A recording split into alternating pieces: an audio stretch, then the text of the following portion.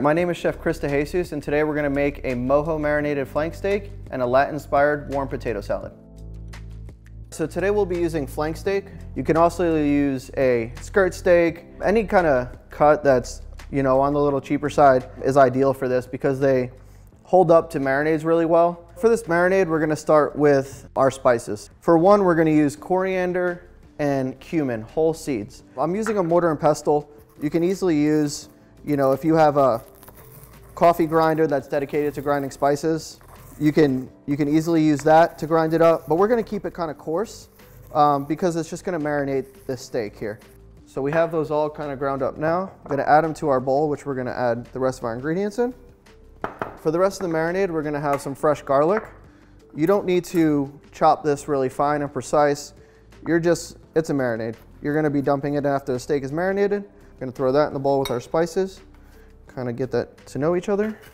We have some fresh limes. I always prefer to use fresh juice. So we're going to use about 2 whole limes in here for one steak.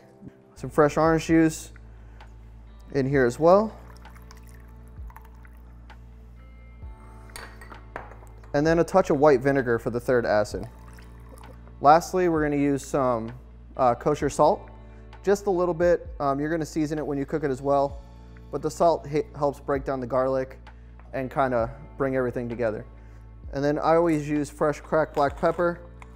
All right, so we have our flank steak here, which is a lean cut of beef. So we're going to pour this over here and let it kind of sit. I use the glove to touch the raw beef, but we're going to put this in the fridge, let it sit overnight, and then tomorrow it'll be ready to hit the grill. All right, so now we're going to put together the potato salad. We're going to start with chopping up a little bit of this fresh garlic. We're going to make it a little smaller than we did for our marinade. It doesn't need to be super precise, but you want to be kind of small so nobody gets a mouthful of fresh garlic. We're going to add that into our mixing bowl first. The good thing about this is we're going to mix the dressing in the bowl, and then we're going to add our potatoes to it. So we're going to add these peppers here. These peppers are just bell peppers. We roasted them in the oven. Also, we're going to add in some fresh red onion. These are just sliced. Any way you want to cut them will work. You can dice them. You just, again, like with the garlic, you don't want any huge chunks of onion or garlic. So we have some kosher salt, which we're going to start with. We'll start with a little bit at first, just to kind of get the vegetables seasoned. I always like to cook in layers. So even when I'm sauteing something or starting a stew, I season in layers. So you can salt your, if you start with onions and garlic, salt that first and kind of build. Salt a little at a time so you don't just have a one-note seasoned item. Instead, you can taste the onions and garlic and then taste your final product all in layers. We're gonna add some sugar. The sugar is to help bring out the salt. We're gonna add vinegar as well, so it'll help accentuate that. We're just putting a touch of sugar. We have some garlic powder as well. I always put garlic powder in my potato salad. Even though we have fresh garlic, it's a different flavor, a little bit more cooked flavor. Smoked paprika. You can use sweet paprika. I just prefer smoked. We usually use a bourbon barrel smoked paprika here in Nashville. We have some red wine vinegar, just a touch of vinegar. And of course, some mayonnaise. This is a mayonnaise-based potato salad, so we're going to put a hefty amount of mayonnaise in there. That's going to be the reason why this goes so well with the steak is because we're going to have this creamy potato salad and the acidic marinade on the beef to kind of go well with each other. So we're just going to mix this up. The great thing I love about this is you can mix it, make the dressing, and do it all in the same bowl. I always use fresh cracked pepper.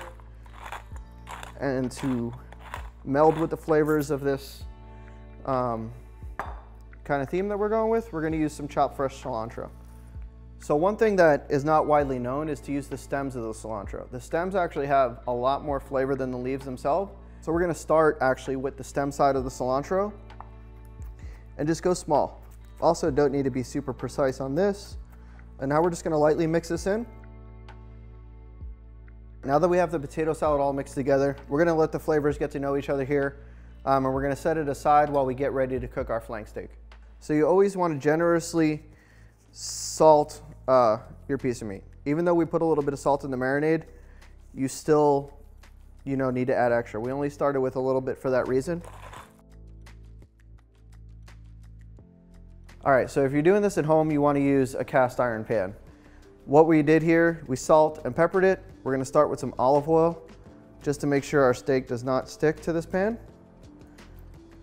So we're going to throw this on the pan here. You're going to hear it sizzle. It's going to splash on you a little bit from the juices in the marinade, but that's just it hitting the oil. So now we're going to flip this. For this size flank steak, which is pretty average, about 1 to 2 pounds, we're going to go 4 to 5 minutes on each side to achieve about a medium temperature. You can use a meat thermometer to achieve your desired temperature. But what we did here is we're going to flip, cook it for another 4 minutes, and then we're going to let it rest. Why resting is important is it helps the juices settle in and keeps your meat nice and juicy. So now that our steak's been cooking, we're going to cut the heat off and we're going to bring it over to our resting rack.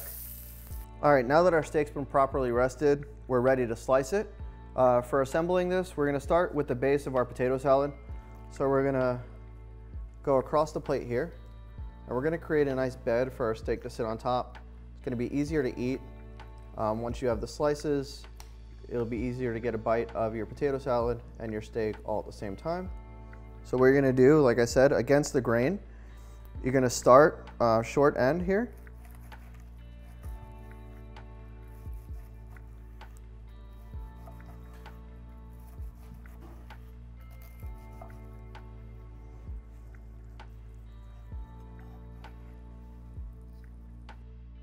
So I'm just picking it up in sections, and we're going to fan it out all the way across your potato salad.